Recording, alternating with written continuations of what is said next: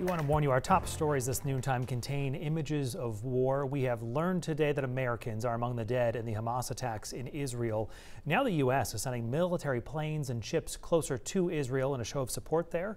NBC's Alice Barr reports from Capitol Hill. As the full scope of the deadliest attack on Israel in decades comes into focus. This is an attack that I don't think anyone saw coming. The State Department confirming that at least 9 Americans have been killed, with more U.S. citizens still missing. Lawmakers briefed on the rapidly developing situation. Americans who managed to make it out of Israel describing scenes of horror. There were rockets above us all day. Israeli officials say at least 700 people have been killed in what they're describing as their nation's 9/11.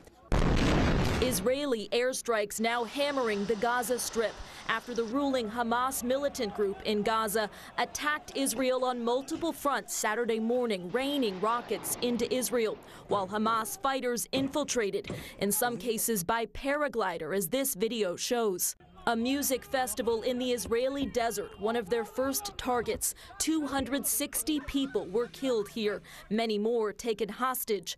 As the hostage crisis unfolds across the country, this Israeli father desperate to find his kidnapped wife and 2 young daughters. They are babies, and my wife, they are my only family.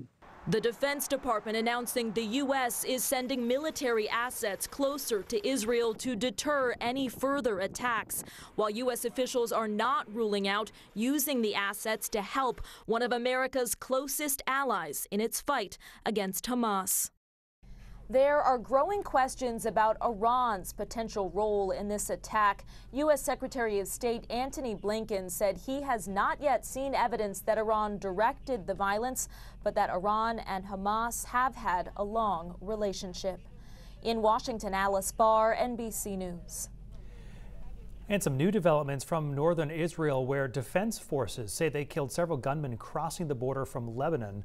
Israeli officials have warned locals to shelter in place or seek emergency shelters there. It is not clear if those gunmen were associated with Hamas or Hezbollah. Hezbollah is a militant group based in Lebanon that supports Hamas.